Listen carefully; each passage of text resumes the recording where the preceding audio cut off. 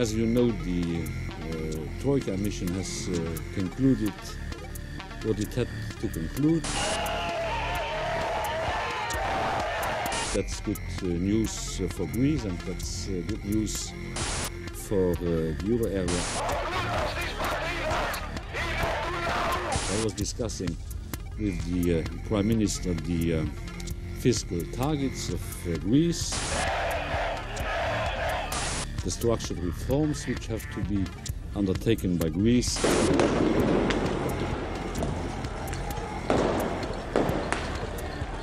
And we were, of course, discussing the privatization issue. On that basis, I expect the Eurogroup to agree to additional financing to be provided to Greece under, of course, strict conditionality.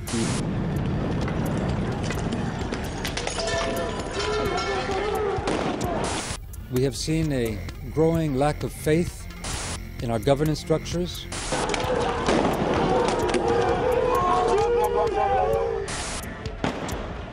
We are seeing the cohesion undermined, economic cohesion, political cohesion, and social cohesion. And it's a challenge which is not just for the future of Europe, but for the existence of Europe.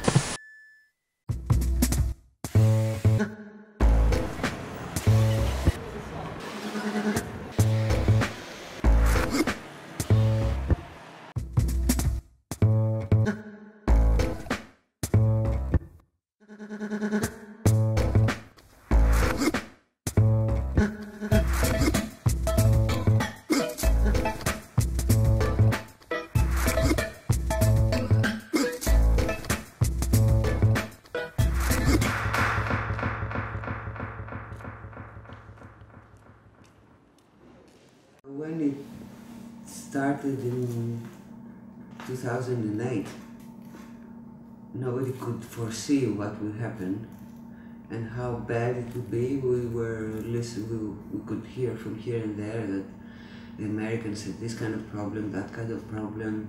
Our government said, you know, we are okay. The Greeks lived in a myth of prosperity and well-being and everything, and all of a sudden everything collapsed.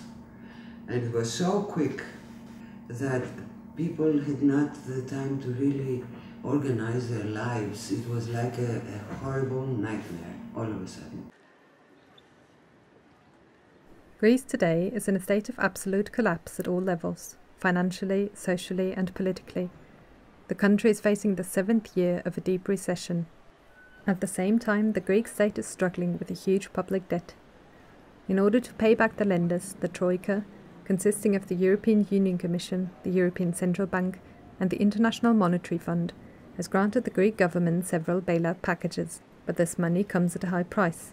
The government had signed 2 memoranda which gave the green light to raise taxes, introduce mass layoffs in the public sector, increase the retirement age to 67, and carry out a privatization program of public assets, among other things. Politicians and the media are talking about the salvation of the Greek people from the threat of bankruptcy and the guarantee of the wages and pensions of the Greek people. But reality is showing the opposite. The official jobless rate hit a new record high of almost 28% in June 2013. Everyone can feel that the real unemployment is more than 35%. But the shocking figure is that amongst the youth, the unemployment is more than 60%. Indeed, for those aged 15 to 24, the jobless rate registered a staggering 65% in May 2013. So almost 2 out of 3 young people are out of work. In the last 6 years alone, 1 million jobs have been destroyed.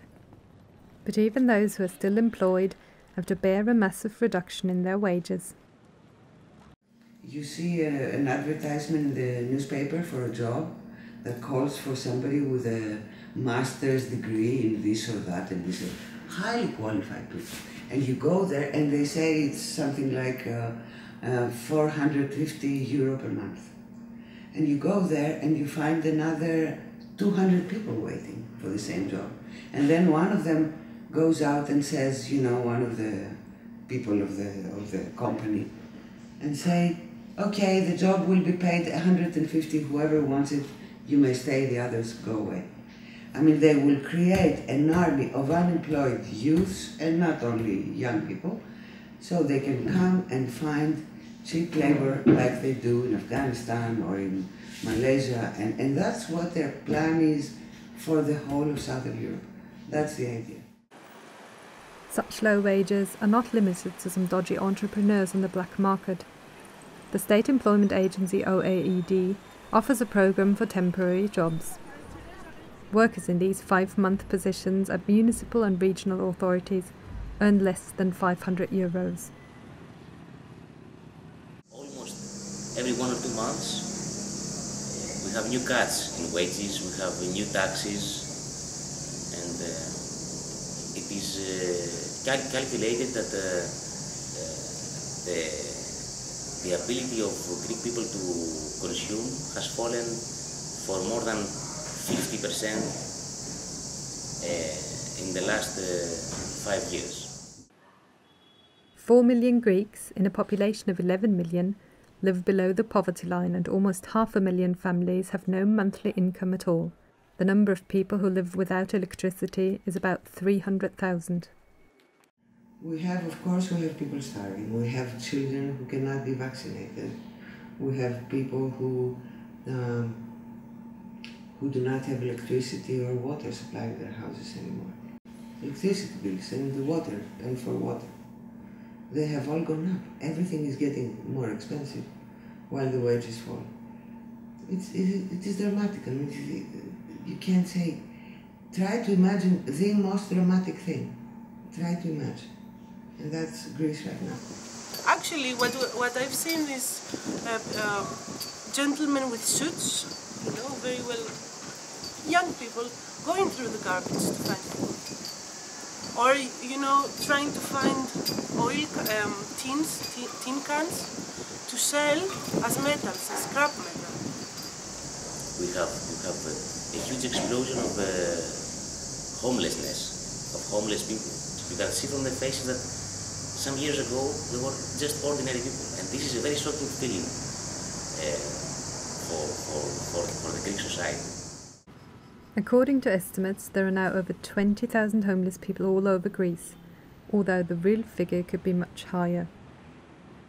We started seeing friends who lost their jobs and they ended up in you know, kitchen soups, cuisine on the street to find food, and they couldn't pay their rent and they couldn't pay their loans they had in the bank. And people started getting poorer and poorer, and of course started getting angrier and angrier as the time went by. So in my neighborhood, in order to help the people from going down in the garbage bin and searching for their own food, they put the bags with the food on top of the garbage bin with a note for the municipal workers: please do not throw its food for poor. But even for people who still have a roof over their head, the austerity measures make it difficult to have anything like a decent life. The government applied a very serious tax in the oil of heating. During the winter there was this phenomenon which was very, very interesting and at the same time very shocking, that people used to buy stoves for wood, and they used to buy wood, or they used to cut chairs. They were trying to find wood everywhere in order to burn wood to get warm inside their apartments. Poor people started chopping off trees of the roads, and in order to put to the fireplaces to warm themselves. And what they also did is not destroy, but actually cut off window doors made out of wood in order to provide themselves with some cheap logs put to the fireplace. But to see how the crisis also translates into environmental problems, because of the people burning all kinds of wood in their fireplaces, we had a huge problem with the fog, the smoke. So during the winter when it was very cold, you would step out of your house and you couldn't breathe because there was a thick layer of yellowish fog, and many people with problems like asthma couldn't go out. And this situation brings Greek people back decades, not only years, it brings people decades back. That was the situation during the 40s. This is not the only aspect that reminds people of the intolerable times Greeks had to live through during the Second World War and the period afterwards. You know, orphanages now are not mostly filled with people, with children that do not have parents, but they host children that their parents cannot provide them with food. So what they do is, the unemployed parents leave their children for 5 days to the orphanage and then come back and take them for the weekend. And that happens if they have gained enough money to provide them, to feed the children. The situation is so bad that it not only threatens the life people were used to, but threatens their lives as well. The median life expectancy has fallen by 2 or 3 years, which is horrible. In peace, it's not a war, but it's still like a war. People jump off the balconies, commit suicide, and they commit. You see this suicide that is like they commit suicide in a revolutionary way. They do it so you know. They don't just take a drug and wait to die peacefully at home. They jump off the window. They jump off the balcony. They shoot themselves in front of you. They hang themselves in their houses. Very dramatically, very theatrically in a way. In 2009, Greece had the lowest ratio for suicide in the OECD group of industrialized countries. But according to official data, the suicide rate has doubled since then. There are now, on average, about 70 suicides or attempted suicides every month. So all this monstrosity of barbarism, where people's life don't mean a thing. They don't mean a thing. They just squeeze you down like worms, like nothing. And the more they squeeze you down, the more you lie down and expect them to squeeze you, you know? This is something I will never understand.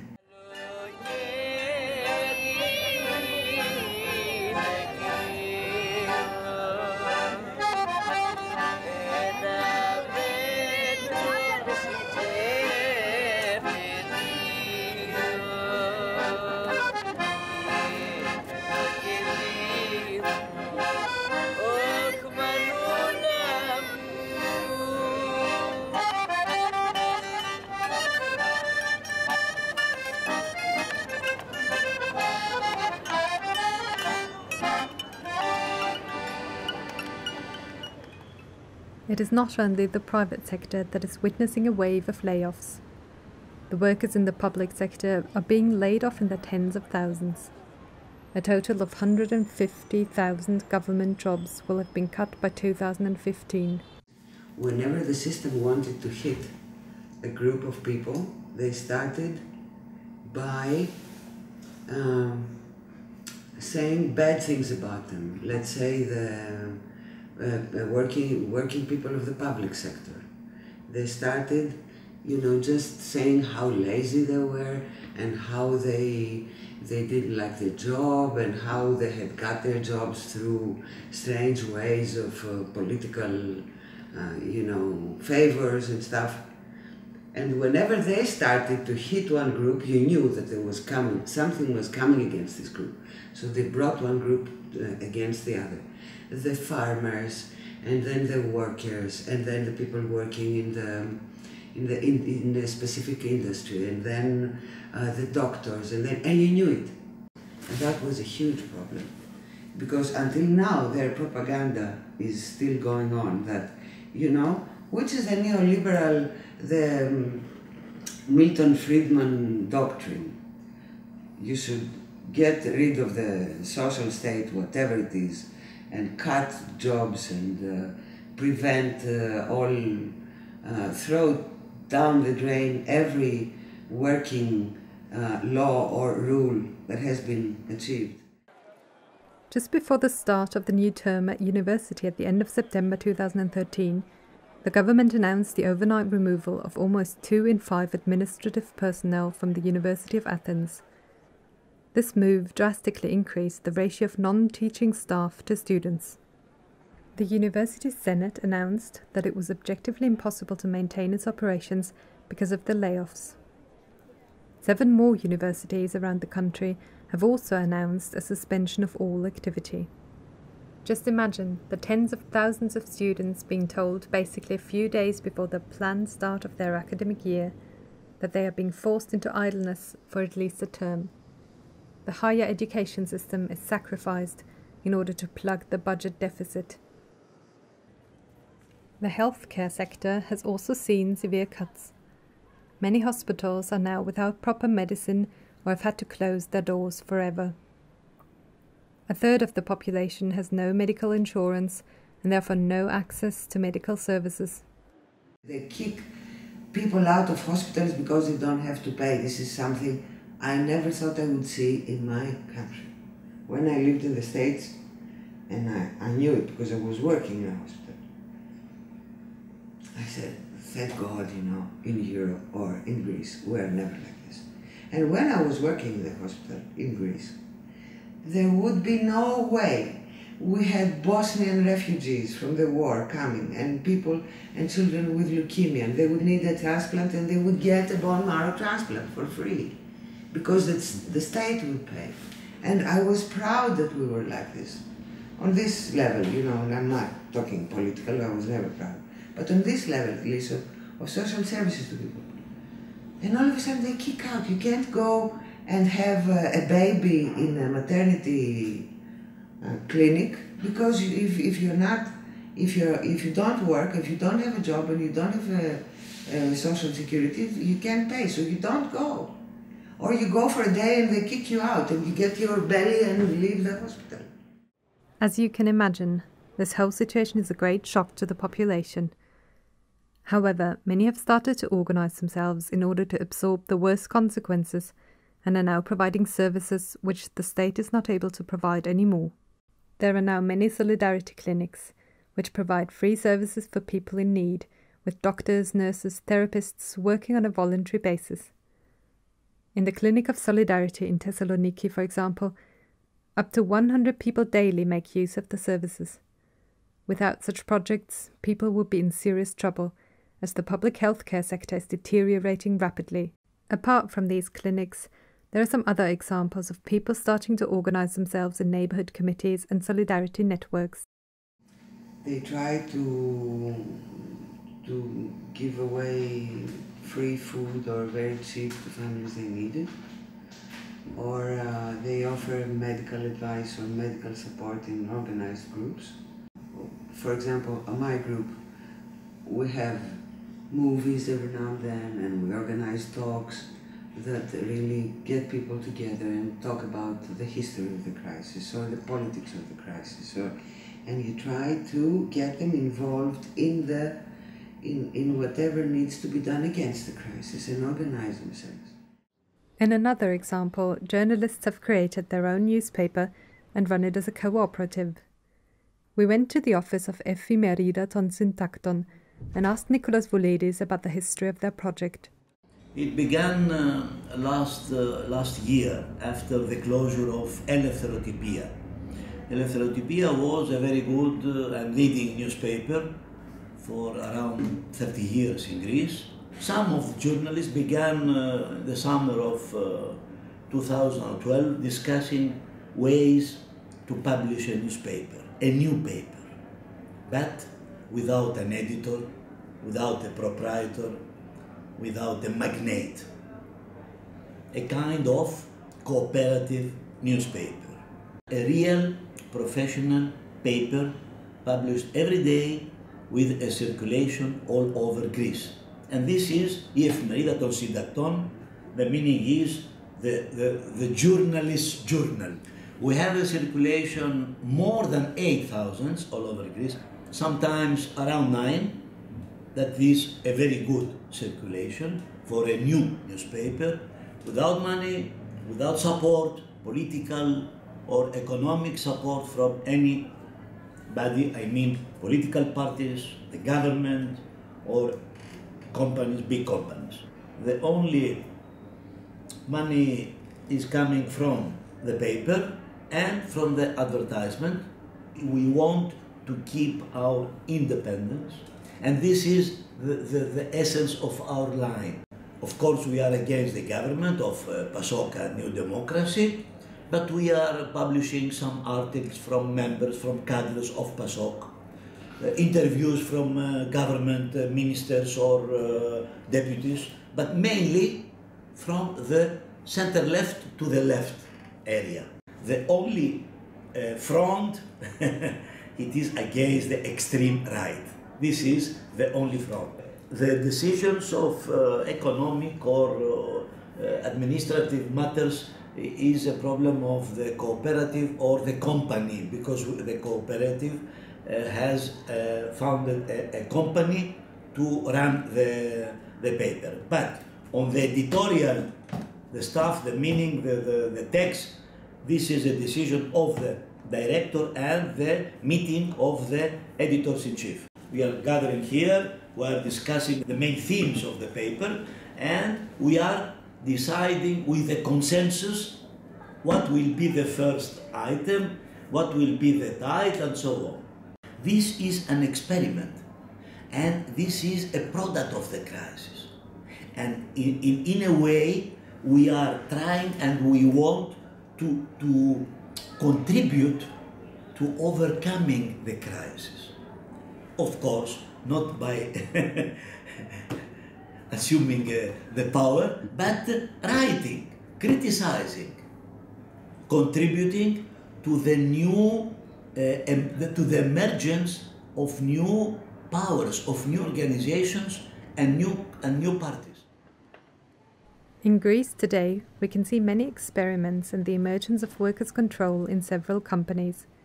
Viome, for example, is a building materials factory in Thessaloniki, which was abandoned by its owner, and the workers have been unpaid since May 2011. The workers organized a general assembly of the workers and decided to occupy the factory and operate it under direct democratic workers' control. After a year-long struggle that has attracted attention and solidarity in Greece and worldwide, they kick-started production without a boss in February 2013. Another huge shock the Greek people have experienced was in June 2013, when from one day to the other, the Samaras government announced the closure of the public broadcaster ERT as part of a bid to meet the bailout obligations. Basically, without any prior discussion, the government passed an unprecedented decree, which meant that the historic state television and radio had to cease transmitting. This includes 5 state TV channels, 29 radio stations around Greece, and also means the loss of around 2,700 jobs. This measure sparked a huge movement against the closure of ERT and in solidarity with the workers at ERT. Furthermore, the closure prompted 2 general strikes, which hit government offices, schools, hospitals, and public transport. We spoke to Lucas Panougias, who was a member of the ERT choir at the ERT headquarters in Athens.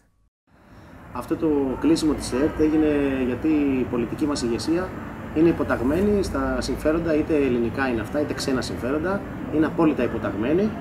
Ακολουθώντας λοιπόν τις οδηγίες που τους δώσανε, αποφάσισαν ξαφνικά να πρωτοτυπήσουν παγκόσμια και να κλείσουν τη δημόσια ραδιοτηλεόραση της Ελλάδας.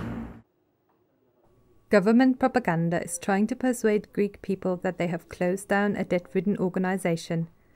Let's see how debt-ridden ERT really was.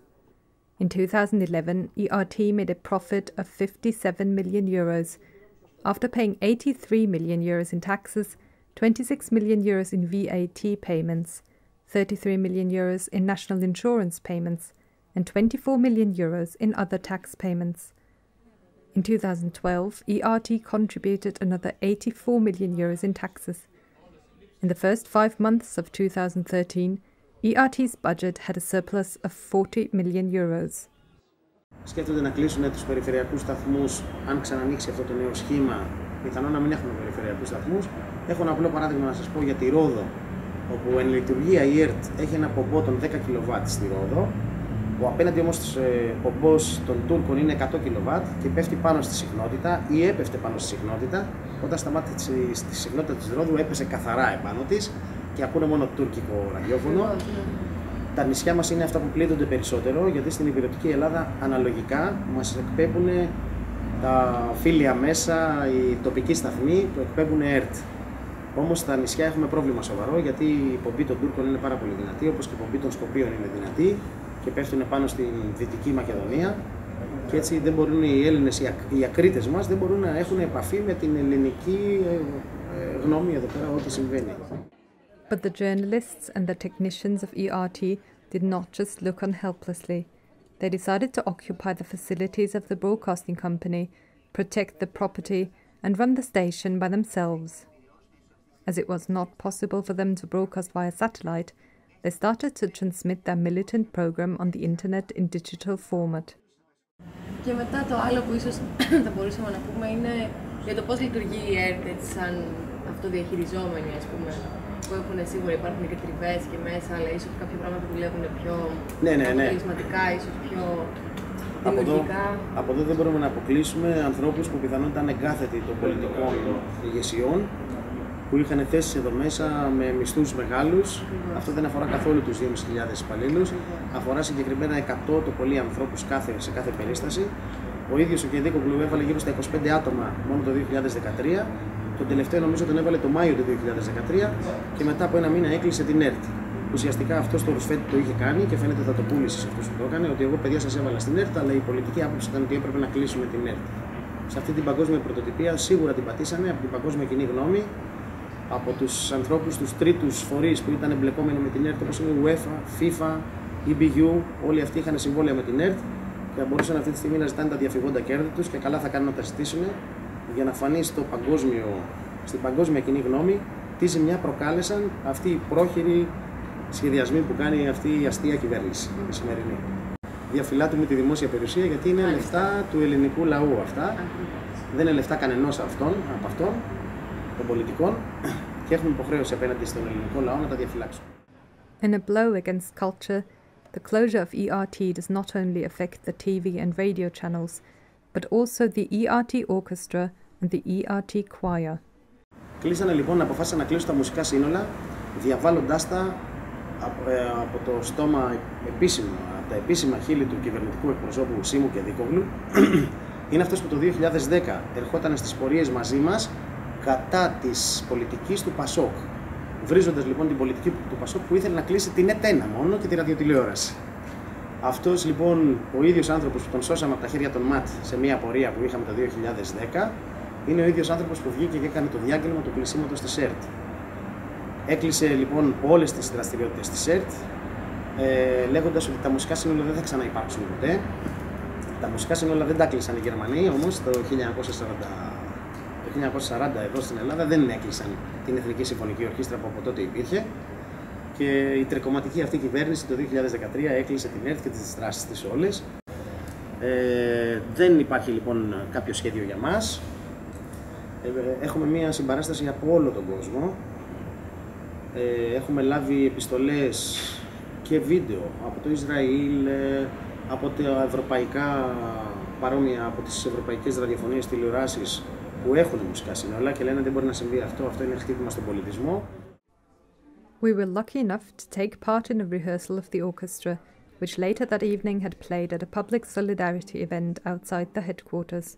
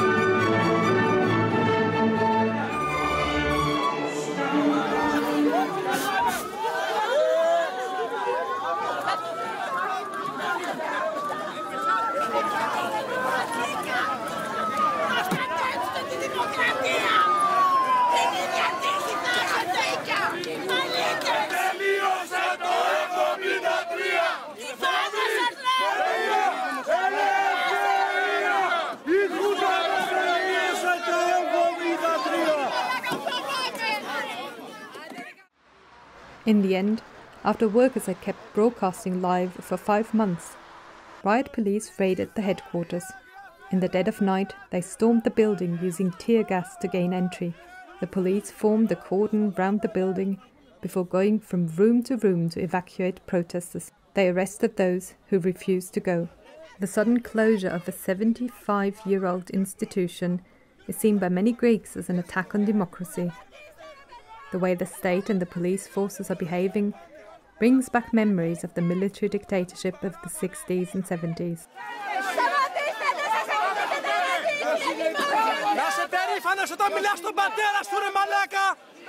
Ρε τώρα που θα μιλάς στον πατέρα σου να είσαι περήφανος ρε μαλάκα. Να είσαι περήφανος ρε αρχίδη.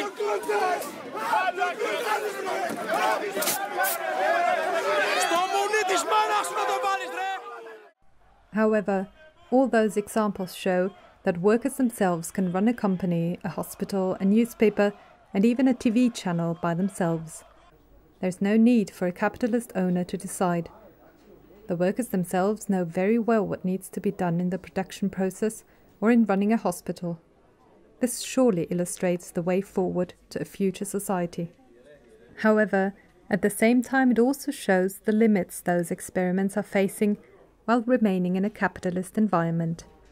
While a company under workers' control is able to democratically decide everything inside the factory, it is forced to operate as a cooperative according to the laws of the market. That means that it is still necessary for them to make a profit to keep the company going. Over the past decade, we have often seen a number of problems arising from this, as for example in Venezuela. It is very difficult for islands of workers' control to survive in a great sea of capitalism. And as we have seen with the example of ERT, the capitalist state is not keen in tolerating for any length of time something that could be a model for other workers to follow.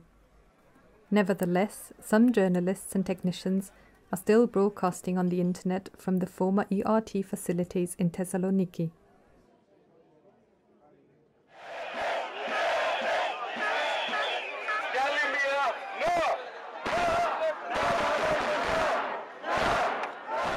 In the last few years, Greek people have been out on the streets in countless demonstrations and occupations of squares, fighting against austerity measures. Actually, this movement, that was mainly in Sidama Square, but in all the big city squares of Greece, believed that they could win. They were inspired by the big revolutionary movement of the Arab world. There was an opinion poll that showed that more from 60% of the people that were asked believed that this movement could win the government, that the government would not pass the memorandum because it was massive. But of course the government managed to pass the memorandum, they voted, despite the small crisis they had. And after this there was a period of disappointment for many of the working class and the youth that didn't last long. After this we had very massive working class struggles, general strikes that were really different than the previous period. These general strikes had massive support, and they were massive on the streets, and there was a difference in the political slogans. They were political this time, not only fight for better wages, fight for better pensions, but down to the government and one political solution. And this was a very different language that the working class started to speak. Since the beginning of the crisis, workers have gone on several 24-hour and even 48-hour strikes, adding up to an incredible total number of around 30 strike days. While in many other countries a general strike to counter cuts would be a big step forward, many in Greece believe that those general strikes have become a means not to change something fundamentally, but just to let off steam. While the workers and youth have fought many times in a courageous manner on the streets and have had to face heavy police repression, The trade union bureaucracy is shunning away from a major confrontation with the government. There has to be a perspective for them. They can't have a struggle, a fight like this forever without a specific target.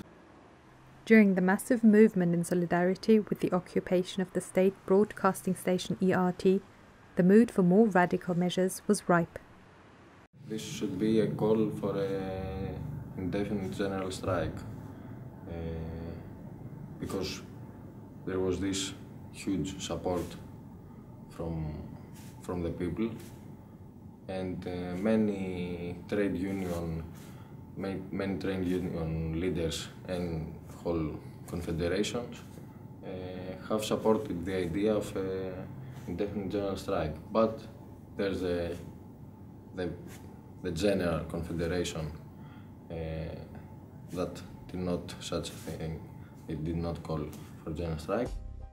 Nowadays, the working class is the absolute majority in Greek society, and by workers we not only mean blue-collar workers operating on the factory floor, but also white-collar workers in an office, for example.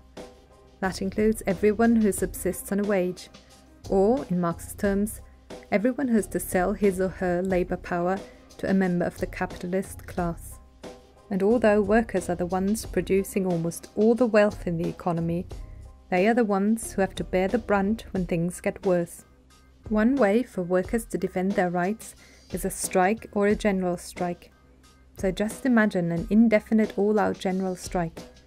Not a light bulb shines, not a telephone rings, not a wheel turns when workers all over the country down tools.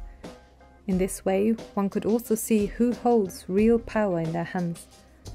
But once the country grinds to a halt in an all-out general strike, the focus would shift from the purely economic level to the political level. As I said, they said that we must now have a political solution. There must be a change of power. And this is a revolutionary element in the situation, which expressed itself in the massive vote for Syriza and the collapse of the PASOK party. In the elections of June 2012, the Social Democratic Party PASOK, after having been the largest party in the outgoing coalition government, saw an unprecedented electoral collapse by 30 percentage points to just around 13%. This was due to the fact that the leadership of that party betrayed its own party base by carrying out austerity measures. The left coalition of Syriza, on the other hand, increased its share from not even 5% in the June 2009 elections to almost 27%. So there was a big swing of the working class to Syriza. The working class now believes that wants Syriza to become its tool to change things, to express itself in power. Of course, Syriza didn't win for only a few thousand votes, and this puts us in a new period of disappointment, but a totally new one. Now the working class have no illusions about the government. They know it's going to attack them hard. They know it's weak. It's a three-party government that could collapse anytime. The Conservative Party New Democracy was the largest party after the elections. However, it only managed to piece together a coalition because of the bonus of 50 MPs that the party coming first gets on top of the MPs it got in the elections. The collapse almost came true, as the DEMA party resigned from the government because of the decision by the Prime Minister Samaras to close the public broadcaster ERT. That leaves only two parties, New Democracy and PASOK, in an unstable government. Despite the vicious campaign against Syriza in national and international media outlets, Syriza and its leader Alexis Tsipras were the biggest winners in these elections and came second. With the organisation of popular assemblies to mobilise the people for the electoral struggle, the slogan of the left government and a programme based on the rejection of the austerity measures, Syriza quickly gained the confidence of millions and became the main workers' party. Syriza also got the biggest share of votes among young voters. Since then, there were huge pressures against Syriza, so there's a tendency from big parts of the leadership to succumb to these pressures or to make steps backwards. And in return, this creates disappointment to the people who voted for Syriza, for the cancellation of the memorandum, for the deletion of the debt, the cancellation of the debt, for the slogan of the left government. Now they see small steps, one after another, backwards from the Syriza leadership, and they get disappointed, especially the younger layers. The main problem with the Syriza program is that it believes that capitalism can become friendly to the working class, and that all the crisis is just misunderstanding that can be resolved with Keynesianism and Keynesian policies. This misunderstanding that a solution can be found within the limits of this system and the pressure from the Greek and the international bourgeoisie is precisely the reason why the Syriza leadership is trying to tune down the program of the party. Instead of insisting on the slogan of a left government, which would mean a united front with the Communist Party KKE, they are now suggesting collaborating with the right-wing party Independent Greeks. Tsipras, in a symbolic act, also met German Chancellor Merkel in Berlin and US President Obama in Washington. The leadership wants Syriza to be seen as a pragmatic alternative in order to renegotiate the terms of the memoranda. Syriza has a program that it can't give any solution now to the basic problems of the working class, because it depends on some illusions. One of the main is that believes that the European Union, the capitalist European Union, will keep giving them money for them to do social policy, which is not going, of course, to happen, because if Greece starts taking money from the European Union to give to the pensioners and the workers, then this Spain will ask the same, Portugal will ask the same, and the German bourgeoisie is not ready to do such a thing. You don't have a mass turn of people and youth and workers to organize in Syriza, to become members of Syriza. It's still an electoral support. This is partly because they have become skeptical, having second thoughts about the intentions of Syriza leadership. And this also has again the effect that there's less pressure from the movement to Syriza leadership. However, Syriza is the leading party in the opinion polls, and it is still the force that could change society. The communist tendency of Syriza believes there is a need for political and trade union militants to get organized inside Syriza and change the party's program from within, to bring it up to the task which is imposed by the situation Greek society is facing.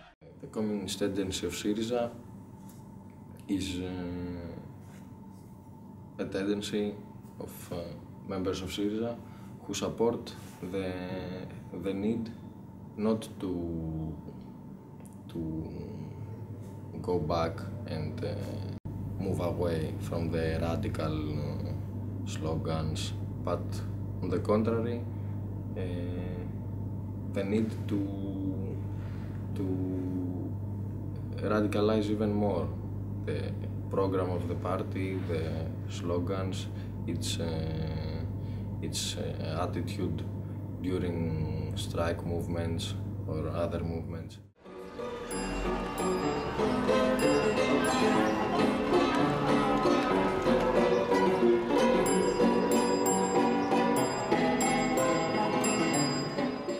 In order to come to a deeper understanding about what should be done about the crisis and what programme should be put forward, we first have to analyse the real cause of this crisis, because in the last analysis it is vital not to cure this and that problem of the crisis, but to pull out the root of the problem altogether. In London, we visited Alan Woods, editor of the In Defence of Marxism website. Alan has been following closely the worldwide economic crisis and also the political events in Greece over the past few years. You see, I know Greece quite well. I mean, I was in Greece, I've been travelling to Greece for many years. And I can tell you that just 5 or 6 years ago, the living standards in Athens, for example, weren't much different from the living standards here in London or any other European cities. Seemed to be quite prosperous and people were well off and so on. And now it's collapsed with terrifying speed. So the question is, how can it happen that a country in Western Europe, where living standards just a few years ago had been comparable to that of other industrial nations, can experience such a collapse in a short period of time? This is the most serious, the deepest crisis, probably for 200 years. Even the orthodox economists now admit it's the most serious crisis for 60 years. That is to say, the most serious crisis since the Great Depression of the 1930s. But I think it's far deeper than that. I don't think that there's ever been a crisis of these dimensions, perhaps in the history of capitalism. The immediate trigger for this crisis was the bursting of the housing bubble in the United States in 2007, which spread like a wildfire around the globe. But how can it be that the bursting of this speculative bubble in the US and the subprime mortgage crisis that followed caused the whole world economy to collapse like a house of cards, with catastrophic consequences in one country after another? Scratching the surface, we have to look deeper. We have to ask not for the trigger, but the ultimate cause of the crisis. The orthodox economists, the capitalist economists, haven't the faintest idea. They can't even explain why the crisis exists. The nearest that they can come to some kind of an explanation is that they describe the crisis as a crisis of credit. A credit crunch is the expression in English. Now this, frankly, is an explanation which explains nothing. Marx dealt with that. You know, they used the same explanation in Marx's day. That crises are caused by credit. Well, not so. The first thing one would have to ask in dealing with this alleged explanation, a question which is never asked, is what is credit? You know, they never asked that. And all that credit is, Marx explained that a long time ago, all that credit is, it's a means whereby the capitalists, the bourgeois, can avoid a crisis of overproduction by expanding the market beyond its natural limits. You know, and credit has been expanded colossally into unheard of extent in the last period. At the end of 2010, a staggering $52.6 trillion of credit was outstanding in the United States. In 1971, the ratio of total credit to the gross domestic product, GDP, that is the value of all goods and services produced within the country, was 150%. In 2011, this expanded to 354%. In other words, credit has been growing much more rapidly than the economy for the past 4 decades. You see how they try to expand the market, expand demand, in order to absorb the goods and services which are being produced by artificial means. Now, of course, you know what happens when you get a credit card. There's a little bit of plastic that people carry around in their pockets. Marvellous thing, you know, a credit card. Marvellous thing. Because with a credit card, you don't need any money. You can buy a car or a holiday in the Caribbean or perhaps even a house, I don't know. No money is required. It's wonderful. Yes, it's wonderful, but it's got one slight problem, which you may see what it is. Sooner or later you have to pay this back. And furthermore, you have to pay it back with interest. In many countries like the US, the UK, Ireland and Spain, there had been a massive boom in house prices, particularly after the mild economic recession in the OECD countries of 2001. House prices had never risen so much and so fast. Cheap credit from the banks and mortgage lenders enabled homeowners to borrow hugely on the back of their house values. At one point, American homeowners were taking $1 trillion each year out of the value of their homes to spend.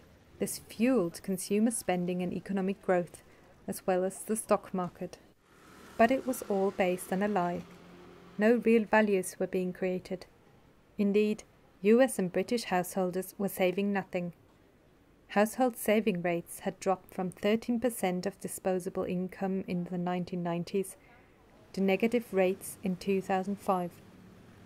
On the other hand, for example, Fannie Mae and Freddie Mac, the huge mortgage insurers, had lent 50 times as much as their assets.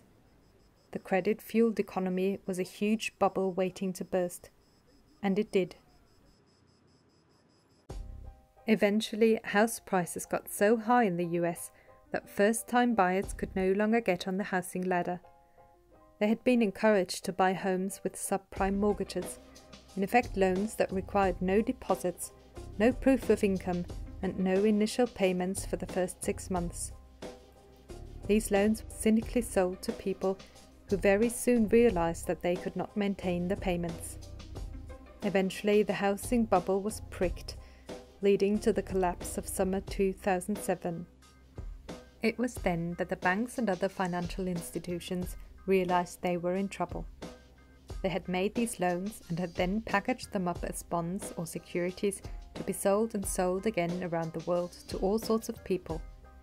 The risk of default on the mortgages was therefore spread around or diversified. In reality, it just meant that when the housing bubble burst, it affected not just mortgage lenders, but all sorts of investors, big and small.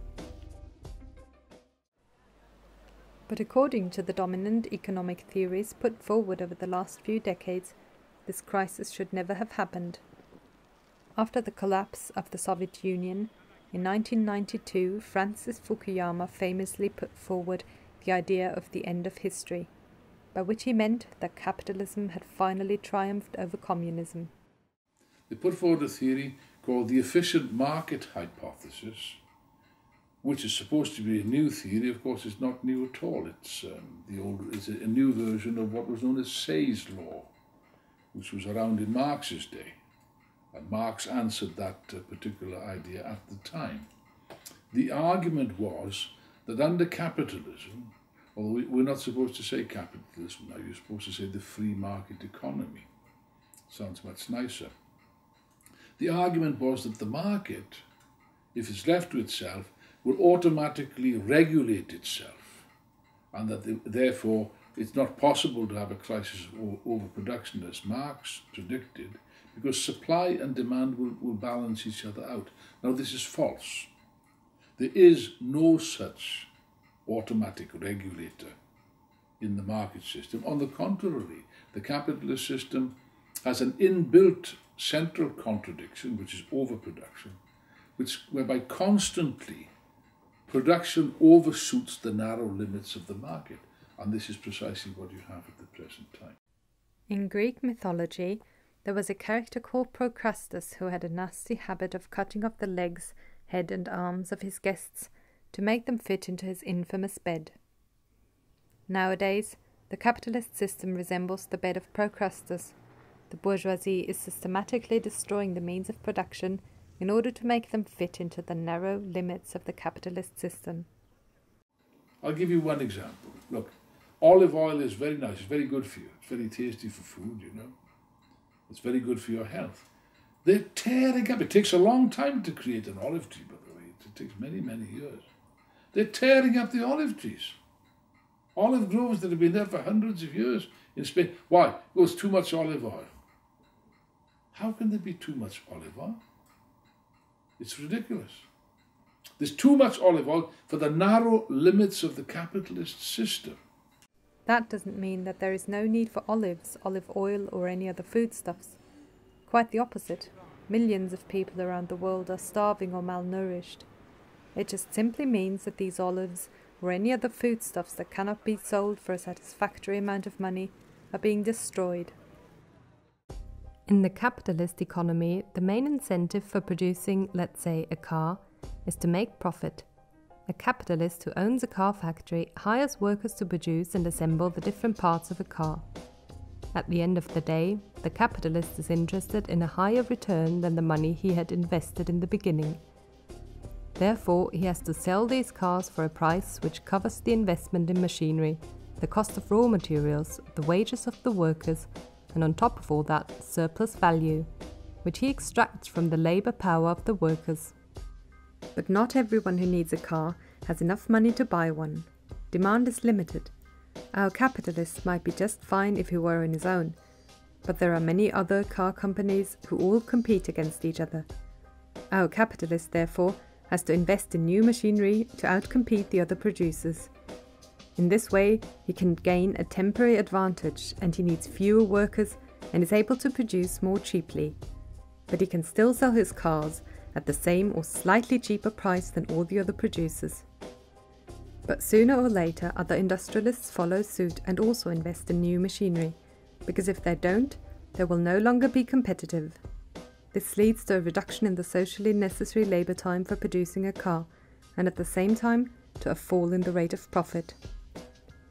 This process of production, investment and competition continues until the point is reached where there is an overproduction of cars which can no longer be sold. The automobile industry is, of course, a key industry because it entails all kinds of things.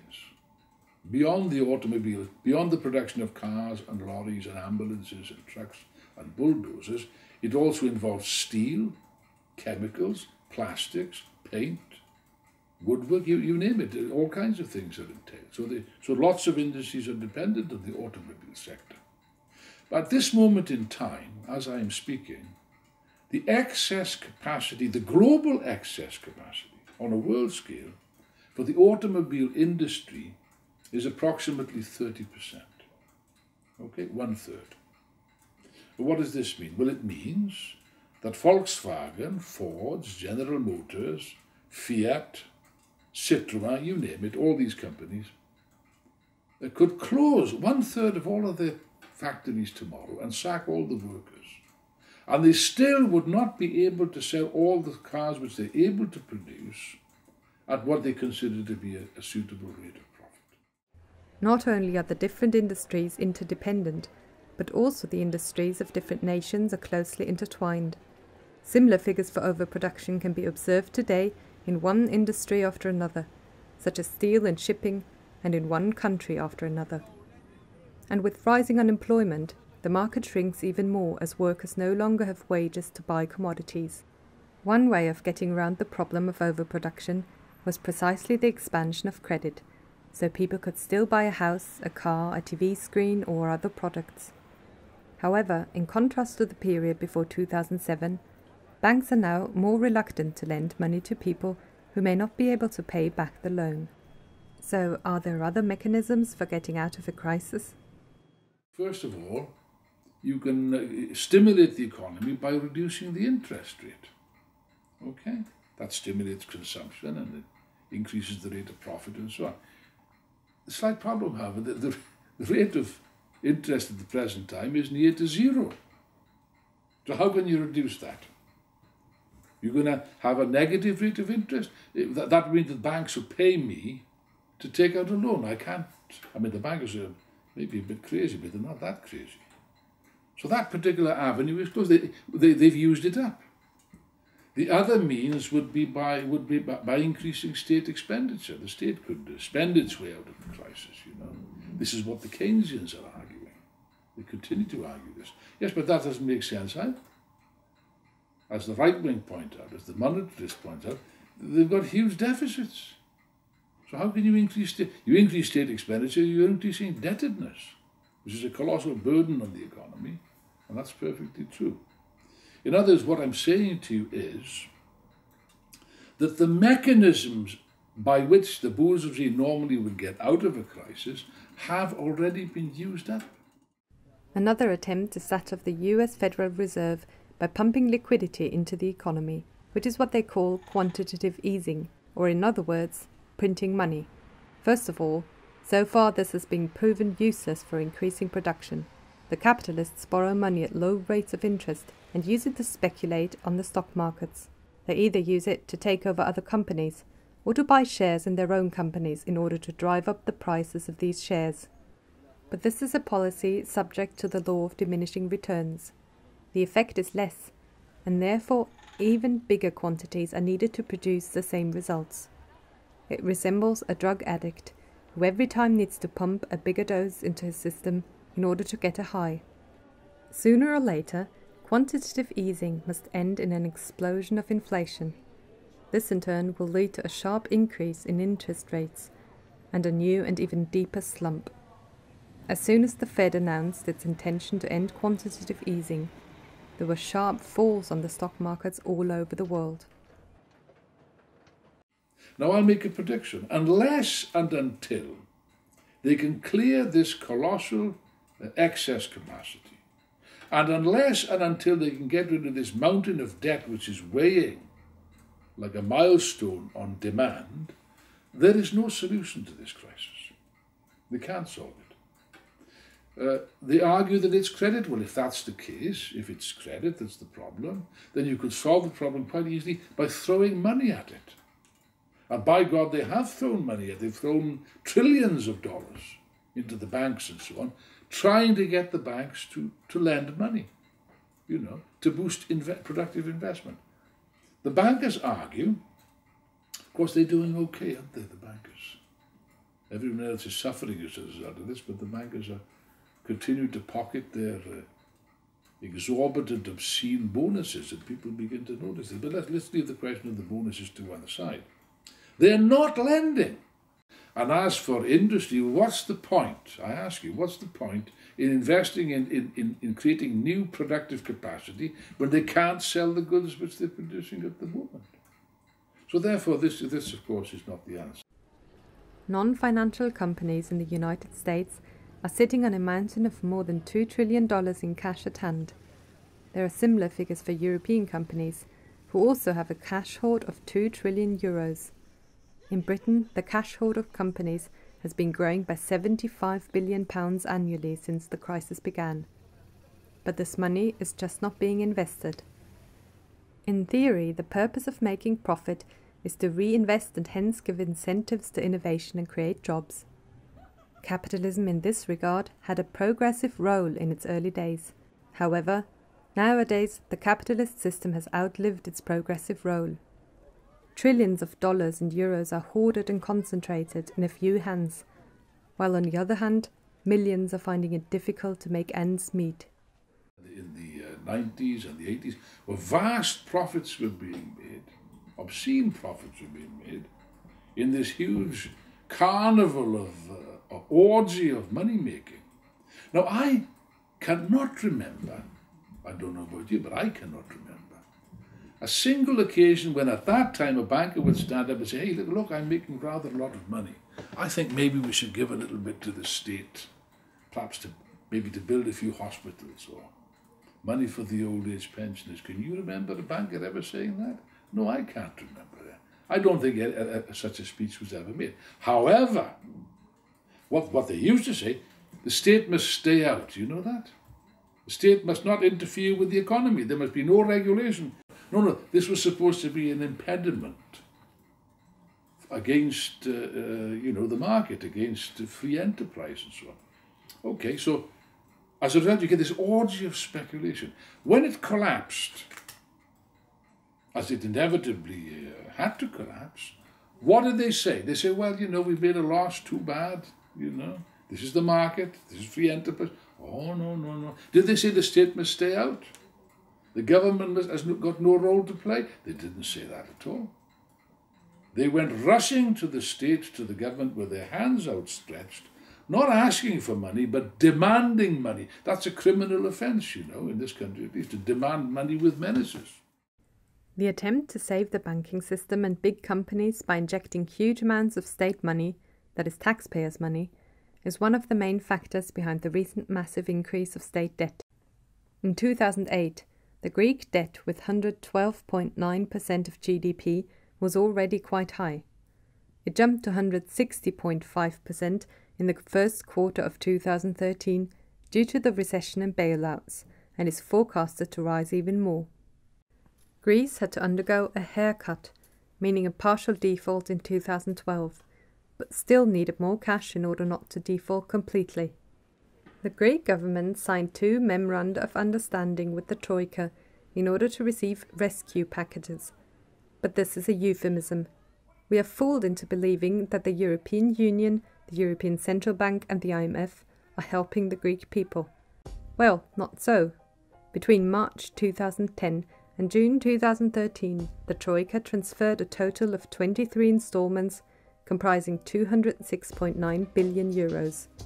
28% were used for the recapitalization of Greek banks, and about 50% went straight to the creditors of the Greek state, which are mainly German, French and other banks, instead of letting the creditors bear the risk for which they had received high interest payments before. 0.43% went to the Greek share of the ESM, the European Stability Mechanism. About 22% went into the national budget or couldn't be definitely attributed anymore. But if you look closer, a big part of this particular share, or about 16% of the total money, was actually used for the payment of interest. Therefore, only about 6% of the tranches made its way into the national budget. In other words, a total of 94%, or 194.8 billion euros, of the so-called rescue package was used to help out not the Greek people, but the financial sector. And moreover, from the 12 billion euros that made it into the national budget, 10 billion were put into military spending. Only a really tiny fraction was used for wages and pensions. Now the European Union, the Germans and so on, are pressurizing the Greeks all the time, putting extreme pressure to cut and cut and cut. They said the Greeks are spending too much. Well, ask the Greeks whether they're spending too much. They haven't got any money to spend. Austerity, meaning cut wages, cut pensions, cut social services, cut money from health or education, cut, to be able to pay your debt.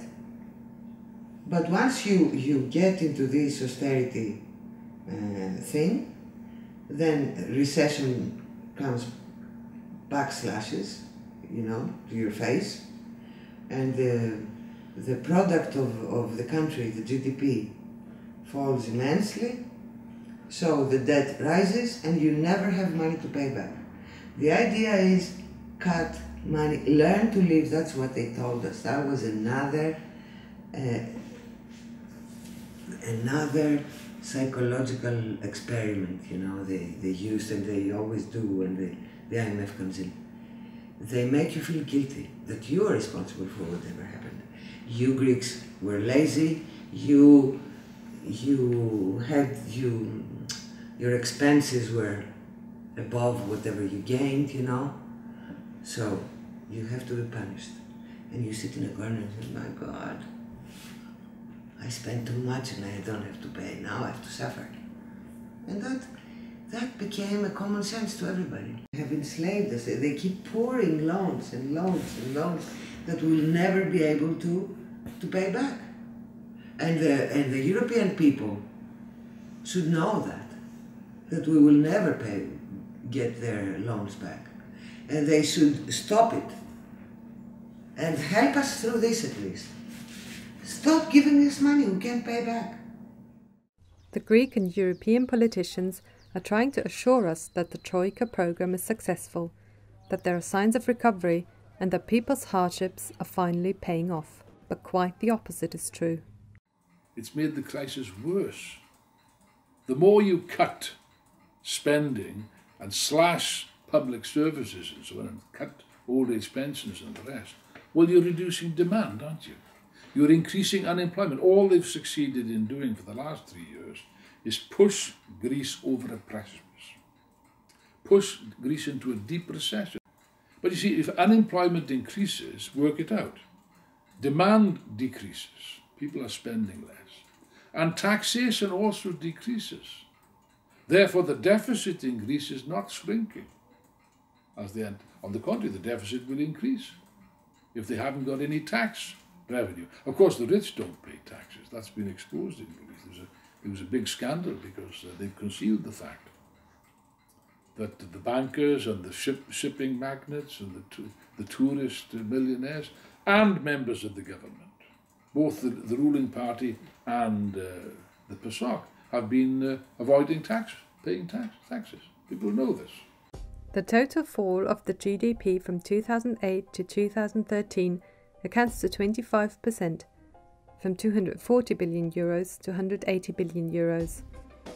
And although the declared aim of the Troika programme was the reduction of the public debt, it achieved precisely the opposite. You know, sometimes we say, you made the plan was a mistake. No, it was not a mistake. The plan was very, very successful to get us to where we are now. That was the plan from the very beginning.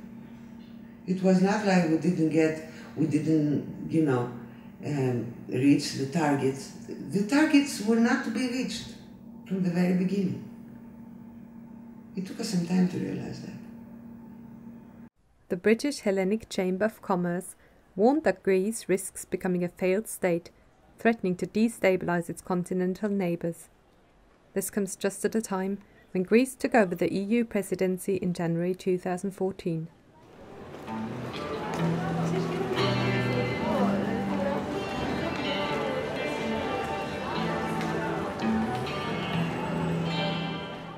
The question remains why especially Greece and other southern European countries are facing this deep crisis as compared to a country like Germany, which is at the moment still better off and is the one dictating the terms of the Troika programme. The creation of the European Union was an attempt on part of the European bourgeoisie, mainly the French and Germans, to overcome the limitations of the nation-state by creating a common market, which was supposed to lead to greater union. The introduction of a common currency was supposed to constitute a major step in that direction. However, on a capitalist basis, the attempt to create a rigid currency arrangement that was supposed to be equally applicable to economies as different as Germany and Greece was bound to fail. It could work as long as the boom lasted, but the advent of a slump has brought to the fore all the national contradictions and antagonisms. The euro is not the cause of the crisis of European capitalism, but it has enormously exacerbated the problems, especially of the weaker economies. In the past, the Greek and Italian governments could partially get out of trouble by devaluing the currency. Now this route is barred to them. The only alternative is what they now refer to as internal devaluation. As products cannot gain competitiveness through the devaluation of the currency, wages must be driven down instead. This means a regime of permanent austerity and a tax on living standards. The main factor for the imbalances in the European Union are the different strengths of the productive sector. Through the European Union, Greece was forced to change and become a country of services. We would be the waitresses of Europe, you know, to wait on tourists. That would be our fate. We had sectors of economy, of production and factories that were very, very good, and they had developed for years, and they had experience, and they shut it down because they were not competitive anymore. This competition thing, they were not competitive. So we were left. No, the farming sector was going down the drain because the guidelines were given by the European Union. Everything was, you know, planned by the European Union. The main source of success of Germany is its position on the world market of industrial goods. It used perfectly the lowering of the interest rates in the southern European countries that followed the establishment of the Eurozone. Basically, it exported industrial goods and financed the export through giving credits to the buyers of its goods at the same time. This led to an uneven development of the current accounts of the European nations. In 1998, the balance of Germany's current account was minus 0.6% of the GDP, but it managed to increase this to plus 6.1% in 2010. That means that Germany's income by exporting goods and services is greater than what it spends on imports. At the same time, the balance of the Greek current account fell from minus 3.2 to minus 12.1% of the GDP in the same period. Money was coming in from the European Union. The European Union wanted Greeks to have money to buy their products, or the BMWs, or the, I don't know, the arms and the ships and the submarines and everything. So we were given money. They knew that we didn't handle it correctly. They didn't intervene when they should, okay? And all of a sudden we were flat on our backs. And they could see it coming, they didn't stop it, and then they found this guinea pig, Greece, to, to apply a new model of neoliberal change. The German bourgeoisie used the pre-crisis period to strengthen its position on the world market and invest in its productive capacity. It could only achieve this through massively casualizing its own labour market in order to lower labour costs. On a world scale, Germany is now the second biggest exporter after China. However, the same policies that the German bourgeoisie is implementing through the Troika in southern Europe is undermining its own export market. There have already been reports that German exports fell as it delivered less to its Eurozone neighbours. Europeans should waken up, because it will, if the South goes down, and we will all go down, see what happens in Portugal, in Spain, Italy's debt, public debt, is exceeding 2 trillion. So when the South goes down, the rest of Europe will suffer as well.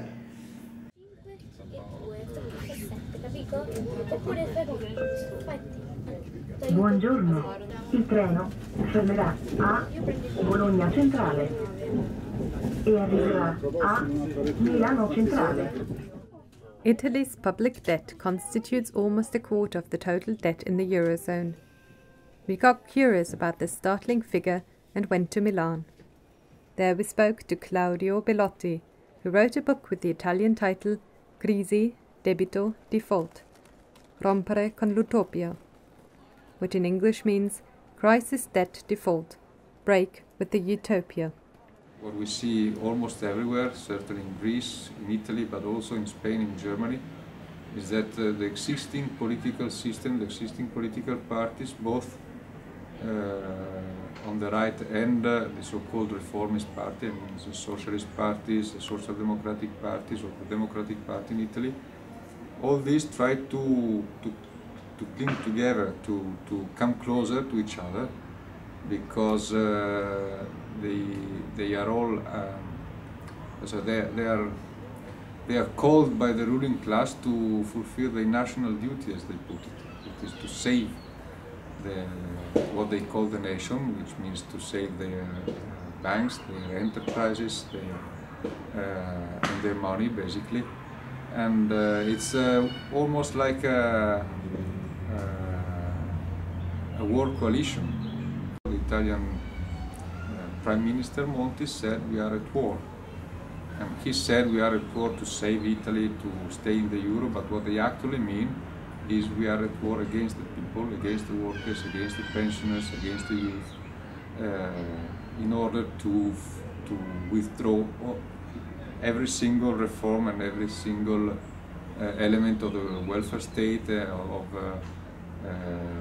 social reforms which were conquered in the past through very hard struggles. The terminology, the propaganda, the ideas was precisely a war propaganda. We must pay back the debt. We lived above our possibilities, and which is quite fun to be told by people who work for Goldman Sachs for hundreds of thousands of euros or dollars wage every year. Basically, we had two main positions in the political debate. The government said we must pay full stop, and therefore every measure is justified for that. And the center-left and also the trade union leaders who said, well, we accept the idea that the debt must be repaid, of course. We must be serious. As they say, we must do our homeworks. But we would like to have it done in a, how do you say, more human way, with more equality. The rich people should also pay something, and we should not destroy the economy by repaying the debt. But basically it was just noise, because after all they voted everything in parliament, and as far as the trade union leaders, they did absolutely nothing to stop these measures, particularly the counter-reform on pensions, which was very, very hard and came on top of 20 years of gradual counter-reforms. Italy has seen a number of huge demonstrations and strikes against those austerity measures in the last few years. The workers and youth fought a courageous fight against the measures of the government. But as in Greece, also in Italy, general strikes became a tool of the bureaucracy and the trade union leadership to let off steam without changing anything substantially. The politically advanced layers try to find a way out of this situation. When in some sectors of the left, of the trade union left, of more left-wing forces, including the Rifondazione Comunista and other forces, a debate came out on the question, is it really necessary and correct that we assume we have to pay for this debt? We thought it was a step forward, because it was in a situation of national unity, of union sacrée. At last someone began to say, well, we shouldn't be paying. The workers, the pensioners, the youth shouldn't be paying for that. In 2012, the Comitato No Debito, the No Debt Committee, was formed. It is an umbrella body bringing together several organizations. Although it is not a mass movement, it was thanks to them that the first nationwide protests took place against the former National Unity government, headed by Mario Monti. Of course, the idea that the working class must not pay for the crisis is absolutely correct. But this doesn't just reduce itself to the idea of default, because some radical economists put forward the idea that the point is that the states must have the right to default, like a private enterprise or like a family when they cannot repay their debts. And seems that this idea was very clever, very attractive. But as a matter of fact, the question of the national debt is just one aspect, one manifestation of the crisis, if you like. And to default can mean many different things. In many revolutions in history, debts were not repaid, of course, starting from the Russian Revolution, the French Revolution, and so on. But in itself, the idea of default was bent to another meaning, that is, that could be enough to avoid the worst consequence of the crisis without questioning the system as a whole. The supporters of the Marxist tendency of falce martello have been part of the Comitato Non Debito from day one. They put forward their ideas in the committee in order to deepen people's understanding about the real cause of the crisis and what should be done with the debt. We led a polemics against this and other superficial analysis of the nature of the crisis, because at the end, if you look at the very essential point, all these analyses have a common starting point, although they do not declare it openly sometimes. That is, that you can separate finance or finance capital from capitalism in general. or that you can have good finance and bad finance, and you must just fight the bad finance, the speculations and so on, and to save the good finance. This is pure Keynesianism, both from a theoretical and a practical point of view, and I think that this is linked to the dream that we can some way go back to the 60s or to the 50s, to the so-called golden age of the post-war boom and of Keynesian policies. But the fact that the public debt in the G20 economies has been increasing since the mid-1970s is precisely an expression that this golden age came to an end many decades ago.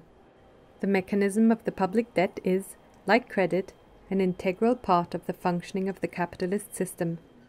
As it is not possible to separate finance capital and industrial capital, it is not possible to separate justifiable from unjustifiable debt, as the proposal for an audit to review the debt suggests. It is an attempt which tries to cherry-pick the positive sides of capitalism and reject the bad things, whereas in reality they are two sides of the same coin. There has been a sort of campaign saying the point is to build committees to review the origin of a national debt, to see which part of it should be repaid, which part should not be repaid, and so on, which is basically a nonsense. It's a waste of time, as a matter of fact. The point is not to enlighten the people on their misery. The people know very well that the situation is becoming miserable. The point is to indicate how to organize the necessary strength to resist and to overthrow these governments, which are now putting forward basically all the same policies. The mechanism of public debt has become the means whereby a few big moneylenders are making a lot of money due to returns from interest on the debt, and paying back this debt at all costs is now sacrificing the living standards of entire nations. The idea that the solution is to refuse to pay the debt or some parts of the debt while remaining within the Eurozone or capitalism in general is typical of utopian ideas. First of all, within the system the creditors have legally attested rights to their returns, even if a particular contract is considered immoral by some. An ethical viewpoint will take us no step forward. A state which does not pay back its debt would feel the combined wrath of the international capitalist class. And secondly, no creditor would ever give any money to a state which refuses to pay back its debt, which raises the question of how the state would continue to finance itself. Such a step can only be linked to an explanation of the general functioning of the capitalist system and the overcoming of the same. It would bluntly state the question of power and has therefore revolutionary implications. In our opinion, this is exactly on the order of the day. When you look around today, it is becoming clearer that this system offers no way out. In one country after another, the crisis is deepening. In every country, the bourgeoisie is trying to restore economic equilibrium, but at the same time is therefore destroying the social and political equilibrium, not only in Europe. It is a worldwide crisis that has worldwide revolutionary implications. In the last decade, Latin America was the hotspot for revolutionary mass movements. It was replaced by the Arab world, where in the last few years we saw a number of revolutionary movements that toppled dictators, such as in Egypt or Tunisia. Inspired by these movements, people in southern Europe, in Greece, Spain or Portugal, took to the streets. Even in the US, we saw the inspiring Occupy movement or the anti-austerity demonstrations in Wisconsin. What's more, some of the so-called emerging economies like Turkey and Brazil have been shaken by mass movements. For humankind to get out of this miserable situation, the first step would be a left government coming to power in one country. A left-wing government in a position like Greece or like Italy or Spain should advance some very clear points. First of all, the rejection of these austerity plans. We are not prepared to to pay 1 more cent from the pensions or from the state education or from welfare in general. Another important point is the question of unemployment, which is exploding everywhere, and therefore the question of a real and serious reduction of the working week and also of the working life, because everywhere they are forcing people to work for longer, not only longer hours but longer years in their life. Another thing that will be done through a left government is to stop destroying and selling the property of the public sector. It will stop, and we'll try to gain back whatever has been given.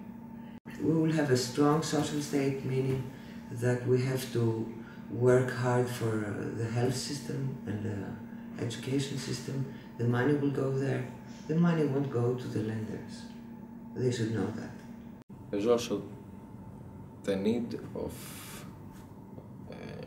the Syriza leadership to be clear about cancelling the debt of the Greek state, and because it's a question of either you close the hospitals and you stop giving medicine to the pensioners and the sick people, or you cancel the debt. There's no other choice. There's no third option.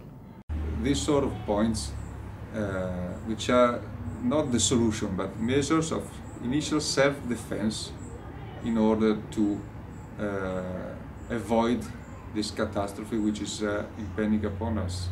The idea is not just a question of to pay or not to pay back this debt or part of it, but to take control of all the resources they have, which are absolutely needed. This crisis is a huge shock for the youth and the working class, and that has an effect in people's consciousness, what they believe about their lives, about society. If you ask an ordinary man or a woman, if you put forward the question, what do you think that should happen in Greece?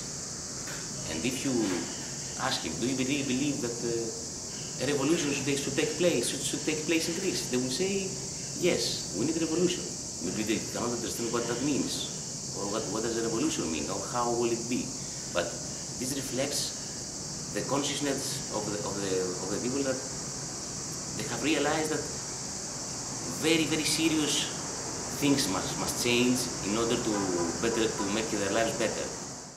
In this deep crisis that Greek capitalism faces, there can be no real reforms, not even a slight rise of the wages. Without measures, without steps that clash with the limits of the capitalist system of production. What needs to be done is for the working class and the poor coming actually to power. It can be actually realized by a revolutionary and radical party and a radical program in order to give these workers an actual plan, and by plan I mean a planned economy. You know, there is so much wealth in the society that's just being used by very few people, while others search in the garbages in order to find some food. Workers' control should be established by law. In every company, in every factory, workers can use this right. Because after all, what we saw and what we are witnessing now in Spain, in Greece, in France, is that despite all the things they said for 30 years, not only the working class still exists, but it's still the force which can rally all the other oppressed layers in society in a struggle for a real change, for a change of the system. The radical stuff will be the banks. The banks will be put under public control. The very same minute. Why should we, the ordinary people, the working class, the middle class, the old age pensioner, the sick, why should we, who have least money, be subsidizing the banks for failure?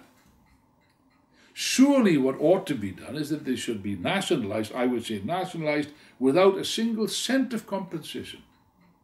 They should be made to pay money back. What do you mean compensation? When they've robbed us for decades, you know? It should be nationalized under democratic workers' control without compensation. The banks and the finance houses and the big industries also, such that we could plan the economy. With a planned economy, a democratic, a rationally planned economy, that's the only way really we can get the economy moving again. Because on the basis of capitalism, and by the way, they've admitted this, at least in Britain they admitted it. They've said the other day, it was on the news, there is no way in which the middle and low income people in this country, and that goes for all other countries as well, they cannot even begin to recover their purchasing power until the year, what was it, 2024. Another 10 years, in other words, of falling living standards because the capitalist system does not work. Now, this, of course, to me seems, apart from immoral, it seems to me to be highly irrational. Why shouldn't it be possible to plan the economy? I mean, every time I go into a supermarket, one of these big supermarkets like Tesco, I'm surprised. I don't know. Tesco can plan in such a way that they know exactly how many loaves of bread are needed in this area, and it's a big area. Exactly how much milk is needed. Exactly how many tins of beans are needed. They know exactly. You know. Well, if you can have that degree of planning within in a supermarket, why can't you have it for the whole of society? Of course you can. It's entirely possible, on one condition, that the basic levers of economic control are in our hands, in public hands. In the hands of the state, if you like, yes. Am I in favour of state control? Well, of course I am, on one condition. The industry and the banks must be in the hands of the state, but the state must be in the hands of the working class. We're in favour of complete democracy. You see, with a planned economy, it would easily be possible to reduce the working day, not to 30 hours, but to 20 hours a week, and increase production. You know, how would you do this? Well, look, isn't it absurd that you've got millions of people unemployed, while those who remain at work are working longer hours than ever before? Isn't that absurd? What we would say is, if there's unemployment, share the work. Let everybody work and work less hours. So therefore, as long as the profit motive is what decides, then you will never get a satisfactory human existence.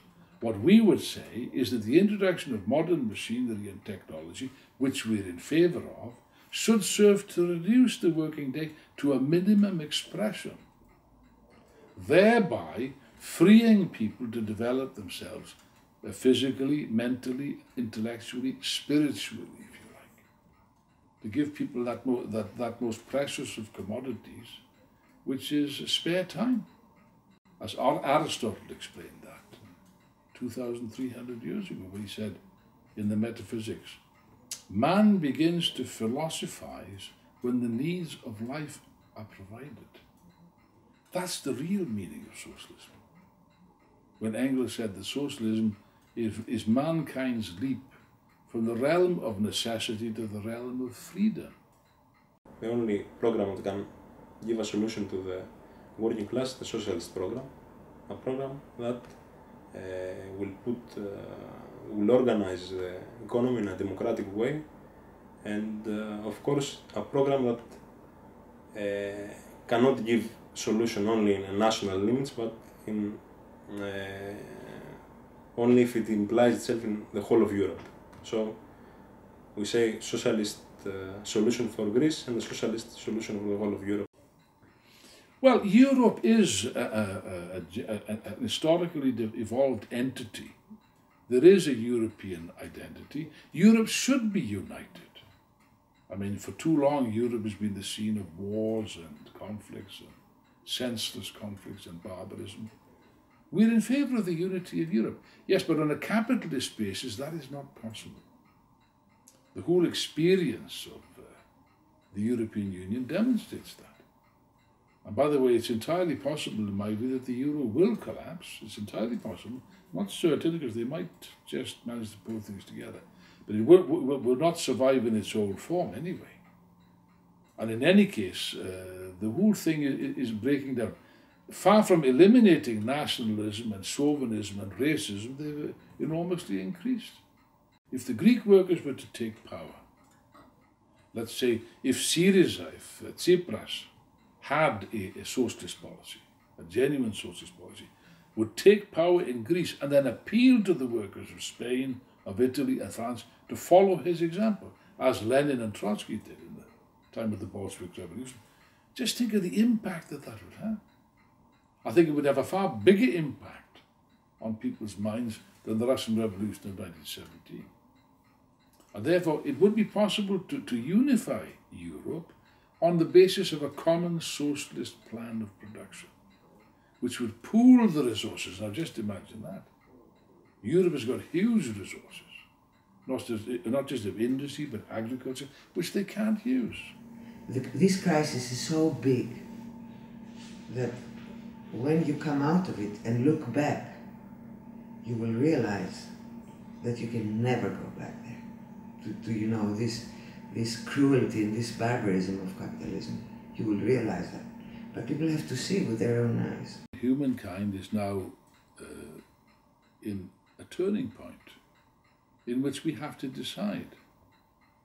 People have to make their minds up that it is necessary to put an end to this system which has outlived its usefulness, which is completely senile, reactionary, retrograde and so on, and take into their hands the running of society. Yes, but that presupposes a serious struggle. One can say that at the present time, the old society is dying on its feet. The new society is struggling to be born. Yes, but that can be quite a painful and prolonged process. It is therefore up to us, up to the Marxists, to do everything in our power to shorten this process, to make it less painful, to make it less difficult. And the way that one does that is by fighting within the organizations of the working class for the only program and policy that can succeed. That is to say, the ideas of Marxism, the marvelous ideas, the profound ideas of scientific socialism, which were worked out over 150 years ago and which have never been more relevant than at the present time. And therefore, in conclusion, I would like to appeal to all of you, to the workers, the youth in particular, to assist us in the building of a Marxist alternative, to help us in the building of the international Marxist tendency, and to participate in the only cause which is worthwhile to sacrifice and struggle for in the 21st century, that is to say, the sacred cause for the emancipation of the working class and the victory of socialism on a world scale.